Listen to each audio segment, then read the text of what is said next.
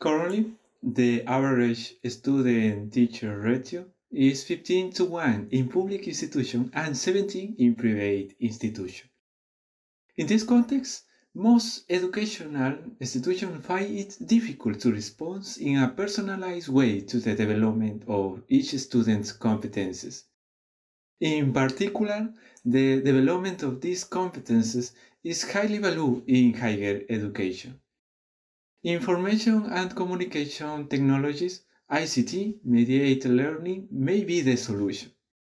Specifically, Pedagogical Conversational Agent, PCA, better known as educational chatbot, are learning tools that can favor adaptive learning in the acquisition of research skills.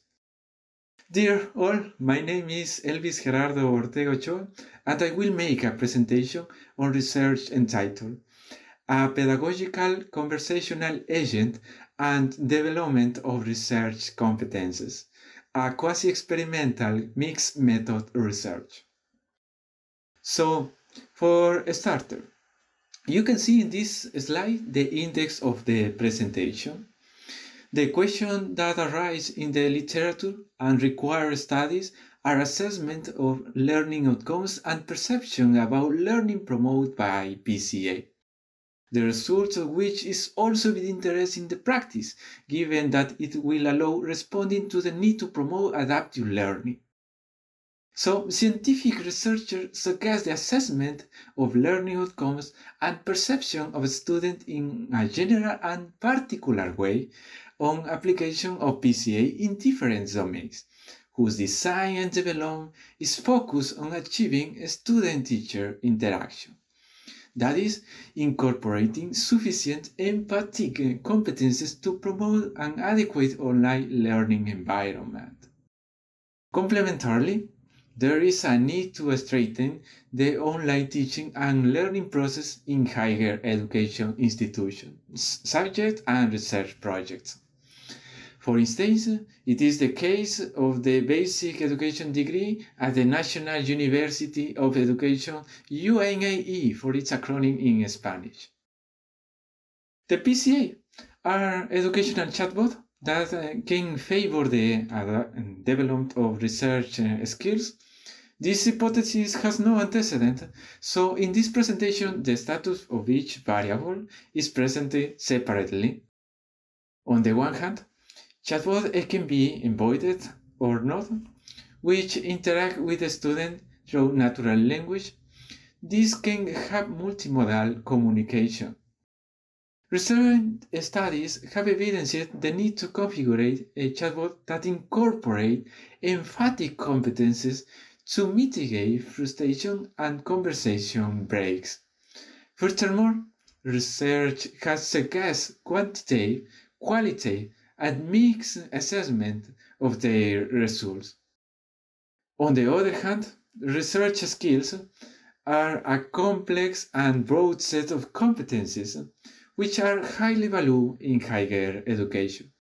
The goal of developing these competencies in students through an online environment has promoted teachers to propose and assess various strategies as well as favor research to work on establishing a reliable way to assess these competencies.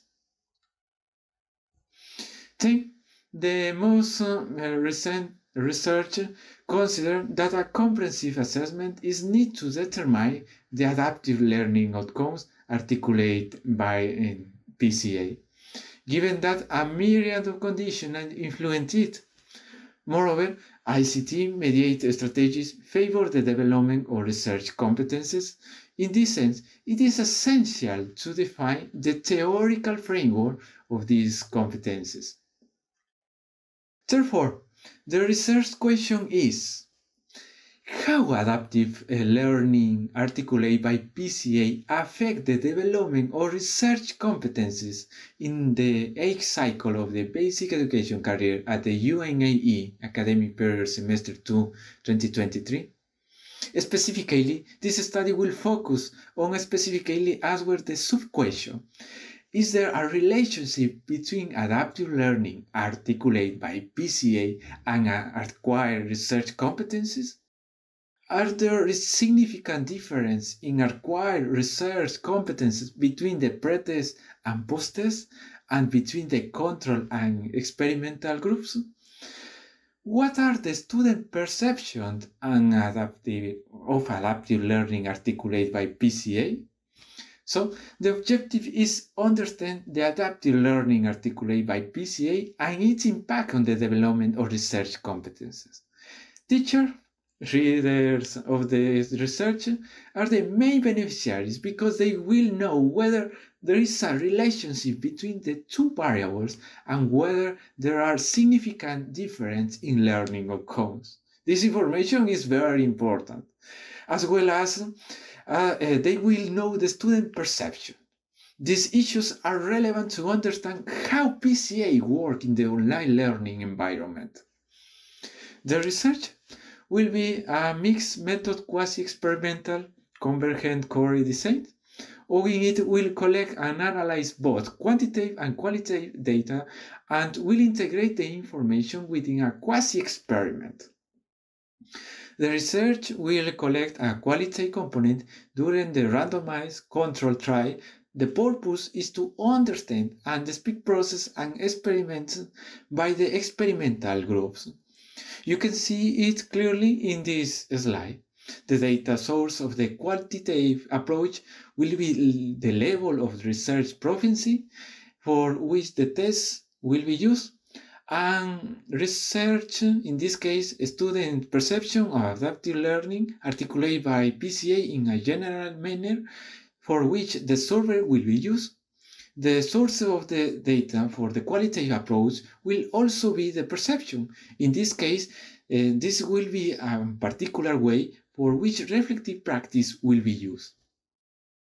Regarding the implementation protocols, the two approaches will follow the same guidelines. The instrument administration will be electronic and apply at the start and the end of the implementation stage. Moreover, descriptive and inferential statistics, a description, ANOVA, and so forth will be the data analysis techniques for the quantitative approach and collect analysis for the qualitative approach. The integrated results will be performed on a joint displays. Furthermore, the population will be the student in the 8th cycle of the basic education career at the UNAE, given that they have a greater love of research subject. I will select identical sample for the two approaches using one-stage cluster probability sampling, given that the units of analysis are grouped into courses.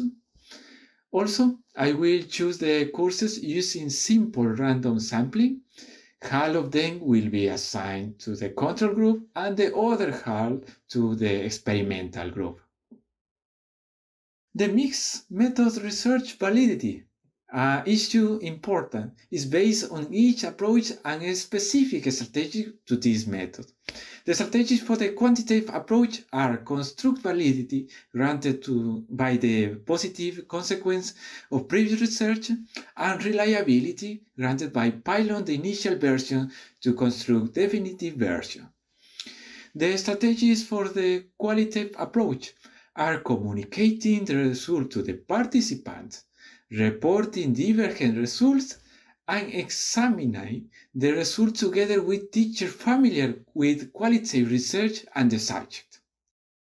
The strategies for mixed method research are addressing the internal and external threats identified in the literature review, providing a justification for qualitative data collection and its use, and considering unobtrusive data collection. Last but not least, the research will have an ethical and moral commitment to the advancement of knowledge. Therefore, roles will be established that will govern the study development, even if they modify the results. The rules will be established in the research ethical protocol. The research is feasible with my research skills and resources. My experience in applying mixed method research is varied. In addition, I belong to the Internet Computing and System Optimization Research Group, as the worker and have the necessary material and financial resources thanks to the UC doctoral grant support.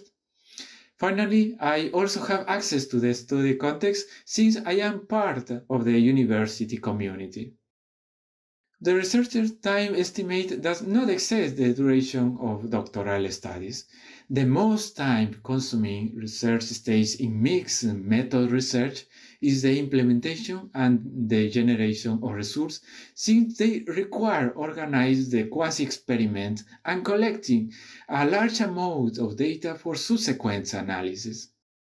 Considering the situation described, you can see in this slide that the majority allocation in the timeline to this stage. Before finishing, you can see in this slide the reference of the site research. And that's all. Thank you very much for your attention. Happy holidays and Happy New Year.